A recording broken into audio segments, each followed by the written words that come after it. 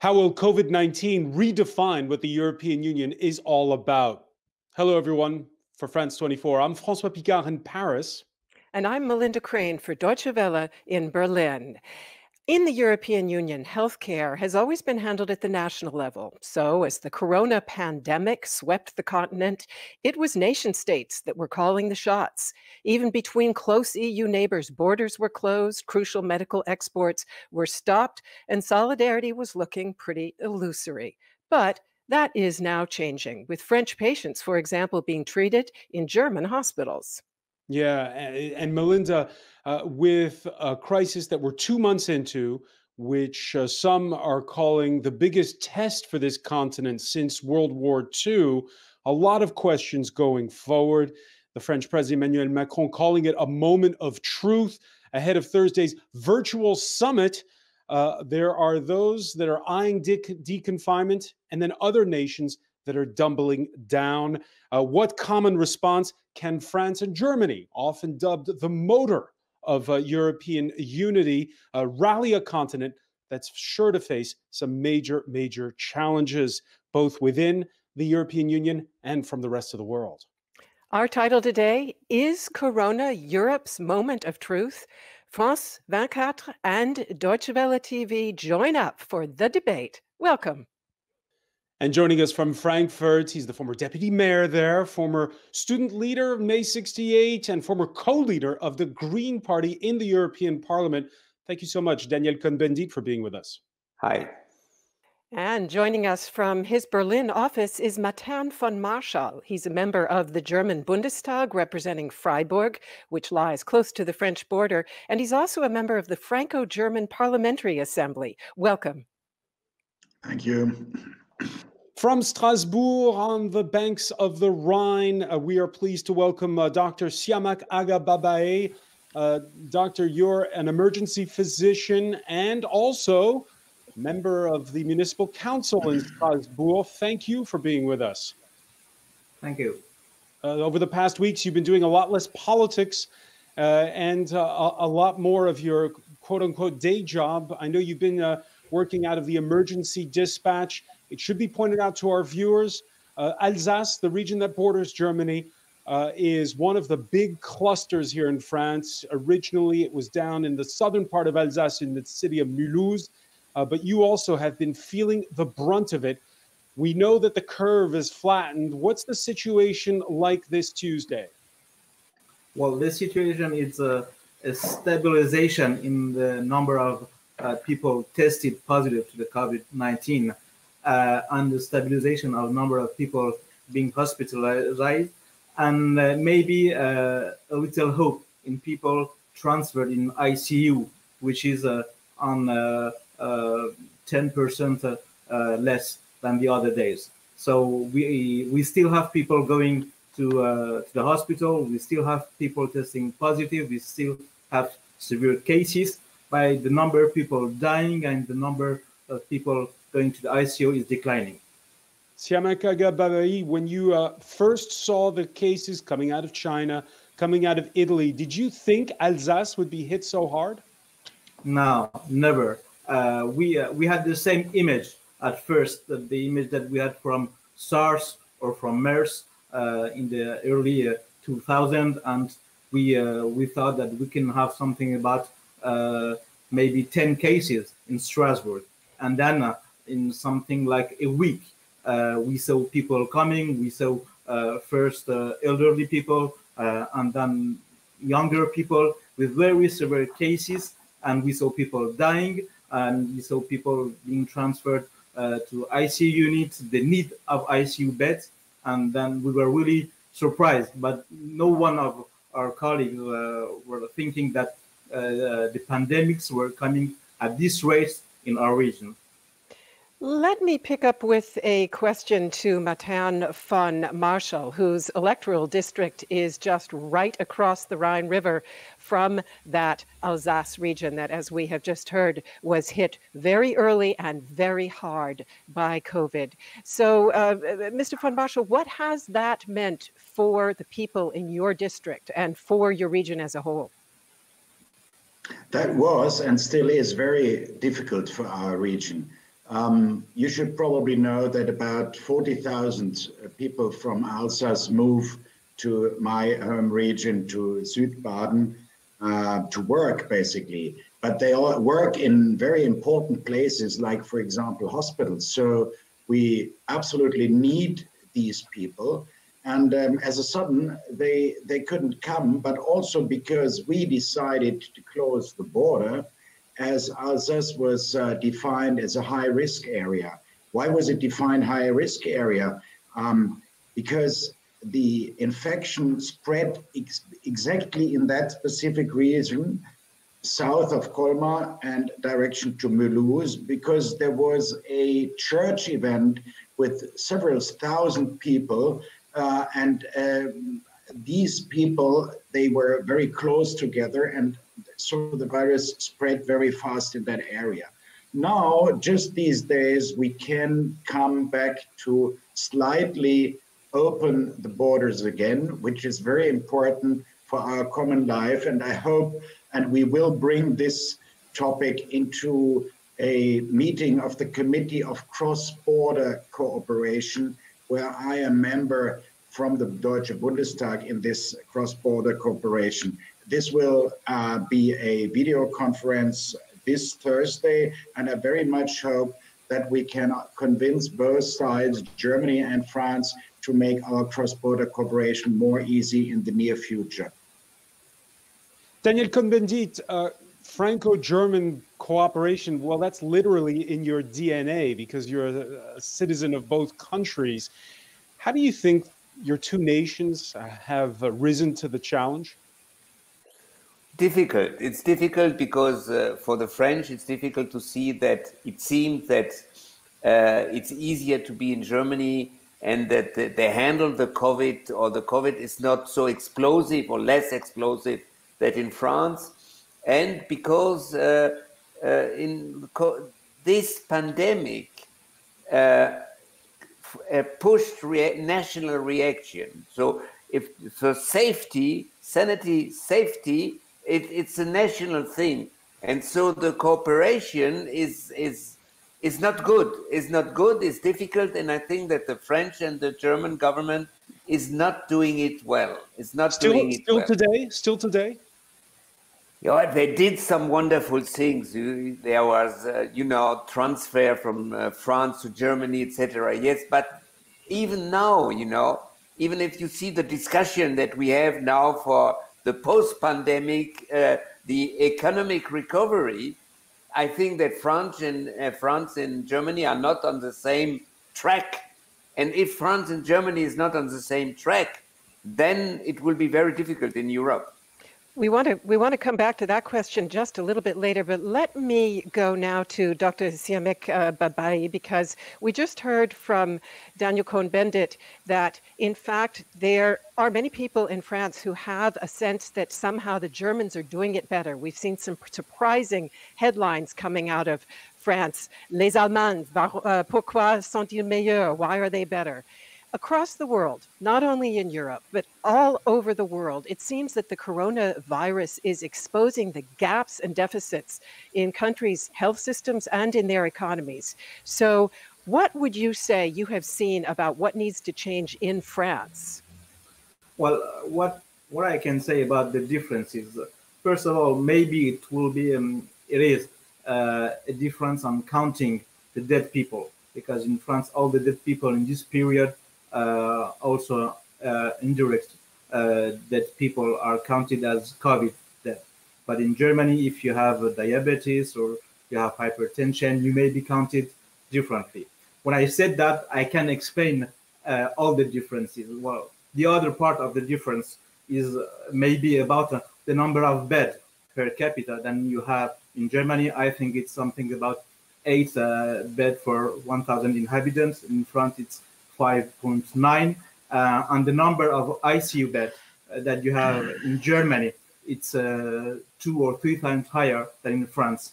So that can explain, because when you have severe cases, it's your ability to have mechanical ventilation support to save people. And if you have more ICU beds and you have more ICU doctors and nurses well trained, then you can save people.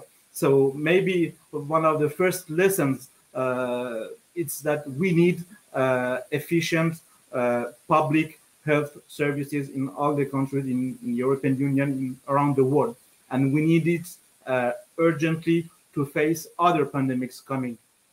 But Siamak Agababai, the French spend more per capita on healthcare than the Germans. Why have they less to offer, as you've just described it? Well, because we had a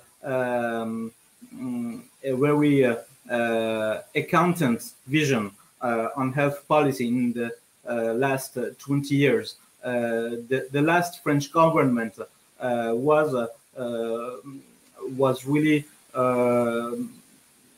had a really austerity policy on health, and they closed something about 20,000 beds in 5 years. So at some moment you're gonna pay for this, because you need these beds for the people. And we in the emergency departments, we were saying that for something about 2 or 3 years, that we need beds, we need nurses, we need doctors, and we need budget spending on public health structures. Let me say to Daniel Cohn-Bendit, I know you wanted to weigh in here. We want to just bring in a brief report, and then I'd like to come to you right after that. So even between close neighbors in the European Union, not only the effects of the virus, but also the responses to it have diverged pretty widely. The lockdown restrictions here in Germany, for example, were never as drastic as those in France, and in fact are now slowly being relaxed. My Deutsche Welle colleague, Michaela Küffner, has this short report from Berlin. 4 weeks into nationwide contact restrictions, the government is beginning to loosen its tight grip on public life. And German Chancellor Angela Merkel is cautioning Germans to be responsible with their regained freedoms. We're now lifting some of these restrictions, but we don't know exactly what the consequences will be. And that's why we have to take this slowly, step by step. It would be a great shame if we now knowingly headed into relapse. At varying speeds, German federal states are allowing medium-sized shops to open, but hotels and restaurants have to remain closed. People on the streets of Berlin are torn between a sense of relief and concern. Lifting the restrictions can go both ways. It really depends on how sensibly people behave now. Life must go on. I'm not worried that people are going to drop dead around me.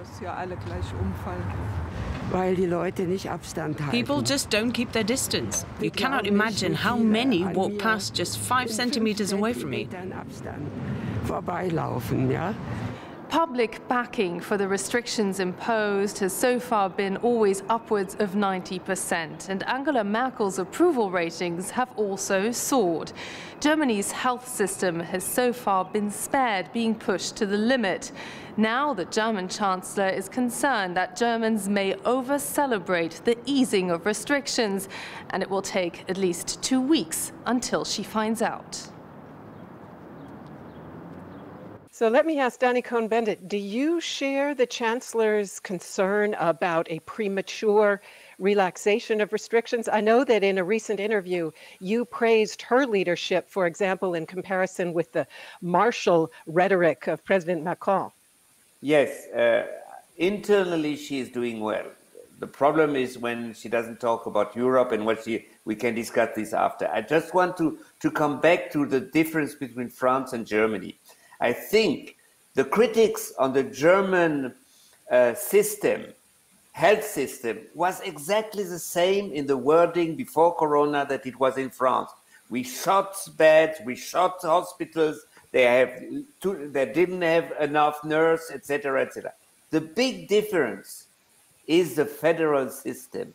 The federal system is stronger. If it's good managed, and it is good managed in Germany, you have a health minister in every lender. It's why, even if they have less money, they are they organize it better of this decentralized level. And this is a big difference between France and Germany.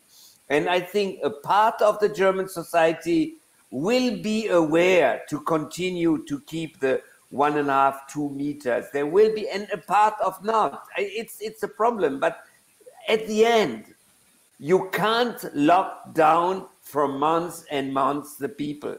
The family you can't do it. A family with 3 kids in a 60 meters apartment is impossible. You can do it 5 weeks, 6 weeks, and then it will explode. So also the French have to understand that we have to improve in distance, etc. But we have to open a little bit. If not, the people don't resist to go out without any restriction because it's too hard. May I just ask Martin von Marschall to weigh in on this point? Are you concerned about premature relaxation of the restrictions? Well, I feel that we, members of parliament, when we are in discussions with the people of our regions, of our constituencies, we are facing high pressure, especially from the business people, because they hadn't worked for the last weeks. I mean, we have programs to support them, but let's say those who sell goods in the cities, those who run restaurants, hotels, they are basically in a very difficult situation, and they urge us to do whatever we can do to relax these strict regulations. I think for the moment being, we are going a smooth way. We do it step by step. We ask our people to cooperate. We try to avoid, strict measures. Of course, if there is big parties, we must be strict. But we try to take the people with us and try to make them sensitive due to the fact that we will not overcome the crisis in a few weeks, but we will need to wait until we have medicament and vaccination. And this will take probably almost about a year. So we must, as Daniel Cohn-Bendit says, get used to a certain culture of distant behavior. I think we can manage this. We can manage it in supermarkets, but it's a hard way of, which also might be, if I may say so, different in Latin countries, in Mediterranean countries, and in no more northern countries, because we have different forms of, let's say, being close together. Of physical distance is different in cultures, in countries. I think we are in between. In southern Germany, we are somewhat more Latin, but like say, let's in Hamburg. But I think there is a different culture which we might have in that respect in Europe. All right, let's bring in Siamak Agababayi on this issue of the mindset of different nations. You can see Germany from your window, you can almost say, since after all, in Strasbourg, you have a tramway line that runs to Kehl on the German side.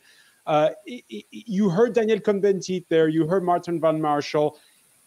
Is there a French mindset that makes it harder to observe the rules? Well, I don't think so. Maybe I just can say before answering your question that maybe the first difference between France and Germany was the attitude facing this crisis. In Germany, they adopted a massive testing strategy and a more loose lockdown. In France, we have very not a massive testing strategies because tests were reserved for healthcare people and very severe cases. And now we have a general lockdown that may last something about 2 months, maybe more. Some people said, I agree with Daniel Cohn-Bendit that you can keep people this way. And there is no evidence today, apart from statistical models, than the general lockdown is better than a specific lockdown. So I think that we should, in all the countries, be able to have a massive testing strategies, so PCR or serologic tests, and then proceed by specified lockdown, maybe, and treat people you can treat. And at the end, I can say that I don't think there is a difference between France and Germany. I think what is different is the political discourse of the President Macron and what the German president say. I think we need to move from fear to trust. We should trust people. We should trust in their understanding, and they can understand and they can do better than what we think they can do. Yeah, when Frank-Walter Steinmeier spoke 10 days back, he seemed to be almost taking a dig at Emmanuel Macron for employing martial language in his initial speeches. We're going to talk more about that in a moment. First off, northwest of where Siamak is, there is the Lorraine border town of Carling. And there, they've been keeping one essential service open. It's a report from France24.com's web desk by Sam Ball.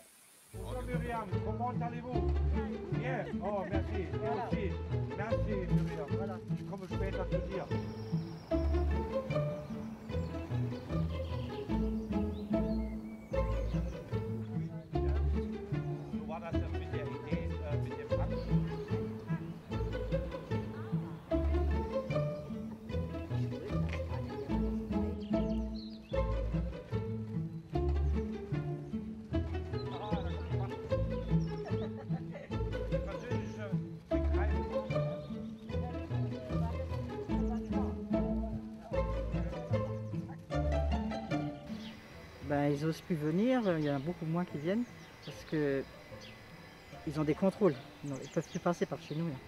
Et avant, il y avait beaucoup d'Allemands qui venaient acheter le pain, et puis maintenant, vu les contrôles, alors ce qu'on peut faire maintenant, c'est que je rapporte le pain, je leur ai laissé mon numéro de téléphone, et puis ils m'appellent quand ils arrivent, et je rapporte le pain de l'autre côté de la barrière.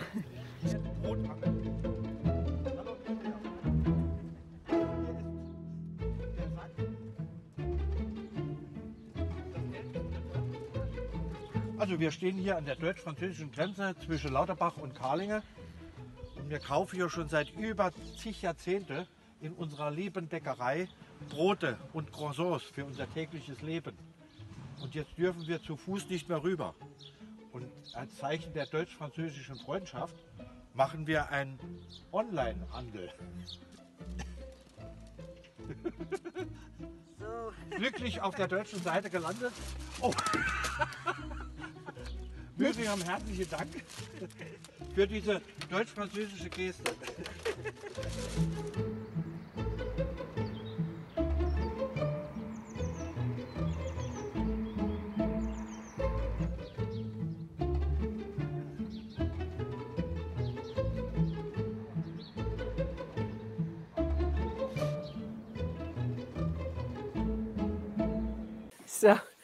So a great example there of how innovative people can become in a crisis, necessity being the mother of invention. But as you mentioned, Matan von Marschall, in fact, the border closures have caused a good deal of disruption, serious disruption. What would you say, looking at cross-border cooperation as a whole, how healthy is Franco-German solidarity in general? Basically, I think we, France and Germany, always have different views on things. But as we discuss together, we can find a compromise. And if we reach a compromise, this often can be a model for the other member states of the European Union to follow. That is basically how I would like to describe our partnership. A very specific partnership, of course, is the one we are having between Alsace and southwestern Germany, specifically Baden, because we are almost the same culture historically. And therefore, I really am very sad about the fact that we have had the borders closed. And this can't go on. As I said in the beginning, we must open again these borders, of course, under maintaining strict standards of hygienic measures, that is quite clear. But we must meet again, because that is the reason why in Europe we build friendships. We have the Schengen area, all people can move, can get together. We have the students in the Erasmus program. Europe has built a community of common values, of democracies, and that is the reason why we can maintain that only if we come together, if we talk together. And if you have borders, you talk in a different way about your neighbor. You even might have prejudices, and you talk about people which sooner or later you will not know anymore. And that is what we have to avoid. And therefore, in our cross-border cooperation, I will fight for opening the borders again quite soon. Dr. Siamakaga Babai, after spending the last few days at emergency dispatch in Strasbourg, are you in favor of reopening the border? Well, I think we have soon or later we have to reopen the border, and but what we should do first is a massive testing strategy and finding the best way to do it. Is it serological tests? Do we trust all the serological tests? And some studies are being conducted in the Strasbourg University Hospital. But you heard Martin van Marshall say that's going to take time. Are you saying in the interim keep the border shut? Well, I think the border can reopen after the 11th of May, after the end of the general lockdown in France. I think it will be the day for the reopening, but not sooner, I think. All right. In his recent interview with the Financial Times, Emmanuel Macron repeated what he said in a national broadcast here in France a week ago. That is that coming out of this crisis, humanity would be rethinking its priorities. And that includes, he says, the European Union. Nous sommes à un moment de vérité qui consiste à savoir si l'Union européenne est un projet politique ou un projet de marché uniquement. Moi, je pense que c'est un projet politique. Quand c'est un projet politique, d'abord, l'humain est au premier chef. Il y a des notions de solidarité qui se jouent. Si on n'y va pas, il y a un vrai risque de l'effondrement de la zone euro. Oui, ben oui, il faut être clair. Et de l'Europe et de l'idée européenne. Je ne sais pas par quoi ça commencera, mais c'est évident. C'est évident.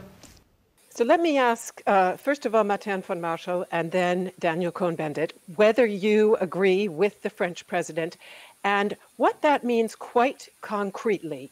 Europe's moment of truth, more solidarity. Is Germany going to have to put a lot more money on the table to ensure EU recovery? Well, I think we are about to do that.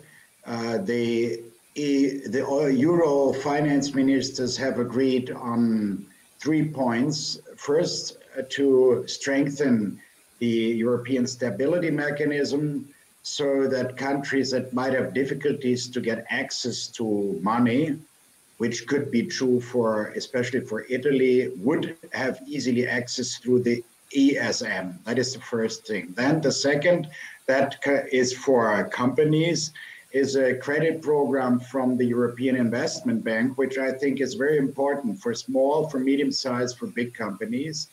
And then the third thing is the so-called SURE program. That is to support people that for the moment being have no work, but that could return to their original job. And in this meantime, need some support. In all these 3 programs, Germany is prepared to give guarantees. These guarantees sum up to quite a big amount of billions of euros. And I think that is a first step. The second step will be, of course, a recovery program, which we might include in the next multi-annual financial framework of the European Union. And of course, Germany, as biggest contributor in the European Union of net amount, because now the United Kingdom has left us, we are alone the biggest net payer there. will, of course, contribute in solidarity with those that are weaker. And I think these are important steps we are taking. But of course, we need to continue because it is also in the German interest that the complete Eurozone and that the European Union maintains stable. That's where a lot of German exports go. Daniel Cohn-Bendit, noticeable by omission in that list that Martin von Marschall just gave us are, of course, joint European bonds to fund recovery. Isn't it time for Germany to give up its long-standing resistance to mutualization of debt, at least debt that will be incurred in future for recovery from this pandemic? Well, when we heard Mr. Marshall, we see the problem. He said Germany is the biggest net payer.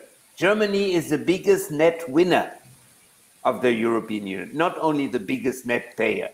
And I think that all the debate now is you have to understand psychologically what it means for Italy and what it means for Spain or Portugal or Greece or even other countries. The problem is that the Italian they want to hear that for the recovery fund, Germany, Holland, Sweden, they are prepared to risk something for the recovery. And this is what I missed by Chancellor Merkel's speech. That he said, yes, of course, we will do solidarity, but we won't risk something. In a situation like this, to put in common a fund for recovery is that Germany will take with France, with Italy, with Spain, with the others, the risk of Mr. Dombrovskis, the commissioner, talks about 1.5 billion for the recovery. You can't do this only if all the countries we are ready to guarantee this fund for the recovery. And to say we guarantee, we say we share the risk. This is what the people in Italy, in Spain, and otherwhere they want to hear. The share of the risk of the recovery. Sharing the risk, Martin von Marschall, we could change the name if you like. Will there be at the end some deal? I noticed, by the way, Emmanuel Macron in his interview with the Financial Times seemed to be hinting that, yeah, there's something in the works between France and Germany. Is Germany ready to take that risk that Daniel Cohn-Bendit talks about? I must make very clear that we are taking big risks because these three programs, which I mentioned before, in the ESM, the European Investment Bank, and the SURE program for workers, mean that we guarantee more than 10 billion euros, which we are prepared to lose in the worst case. And all these three programs are not meant to support Germany, but are meant to support those who have big difficulties now. But what I was mentioning when I was talking about the future recovery plans, I think that we will be able to find a way that the European Commission, that is also true for the SURE program for the workers, can emit money. Of course, the member states, because the European Union has not a proper budget, but only the member states have proper national budgets, the member states must always guarantee there. And then the amount of guarantees and therefore also the volume of risk for Germany in the future will be a lot bigger. But let me point out one thing to the Euro bonds. I am absolutely convinced that even if we would have a majority in the German parliament, the Constitutional Court in Germany would not accept such a legislation because it exceeds, it goes over the responsibilities. We as parliamentarians for the national budget cannot do what in Europe is known as bailout. We cannot give the budget to Europe. It is our own national responsibility. And I'm quite curious to see how our debates of these three programs, which I mentioned before, will be going on in the Bundestag. But I'm very sure that the Constitutional Court would not accept such a decision. Let me bring in Daniel Cohn-Bendit. We're running short on time. Daniel Cohn-Bendit, the buck stops at Germany's Constitutional Court? No, because it's completely wrong. You have two things. First, we have to increase the European budget by own incomes. No. You have the CO2 incomes. The CO2 own incomes means not that Germany pay more, that France pay more, that Italy pay more, but that there are own incomes of Europe. And this can be the CO2 tax, it can be the plastic tax, the digital tax, and this would be an enormous increase of the European budget. And with this type of increase, you can guarantee more for the recovery cup. And there, the German courts has nothing to say, because you have own resources. Export, import in Europe is their own resource. It doesn't go to the one of the other countries. So this is the first thing. The second thing is a recovery fund in this situation will be guaranteed by the European Central Bank. And if the European Central Bank guarantee, the European Court always backed the politics of the European Central Bank, even if the German Central Bank said it's not constitutional. So I'm not so afraid of the German. This is a trick. I'm sorry, okay. Mr. Marshall. It is a trick of the CDU not to discuss the thing. With an eye on the time, let me cut that part of the discussion right there, because I'd like to bring in Dr. Siamak Babai now toward the end of the program to ask for your view, Dr. Babai, on how the EU can play a constructive role in recovery. You are sitting there in Strasbourg, in the city where the EU Parliament normally meets. In fact, it did not hold its last session in March. It is currently closed. And now the EU has offered to the city of Strasbourg to do COVID-19 testing at the facilities of the Parliament. Beyond that gesture, what do you think is needed from the EU? Well, first I have to thank our German colleagues who have accepted transfers of patients in the ICU beds and permitting us continuing doing our job and saving people for the remaining ICU beds. So that was really a really great act, and I want to thank German people, German authorities, and German colleagues. What we need now, and when I heard the discussion between our two invitees, is that what can European Union do for European people? What we need to hear is that what Europe does mean to me.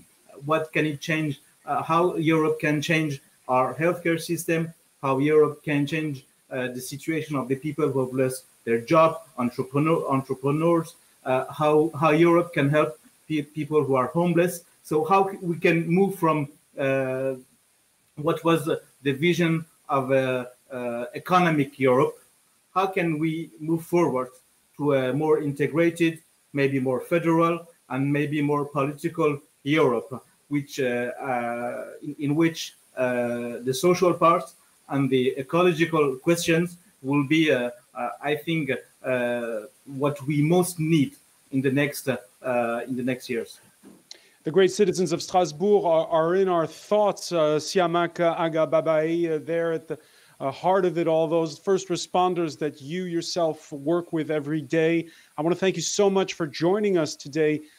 From the Alsatian capital. I want to thank as well Matern van Marshall for being with us from Berlin, Daniel Cohn-Bendit in Frankfurt. I'm François Picard for France 24 in Paris. And I am Melinda Crane for Deutsche Welle in Berlin. And let me say thank you as well to all of our viewers for joining us on this premiere, this joint edition of the debate. We're glad you could be with us, and we hope to see you again soon. Bye-bye.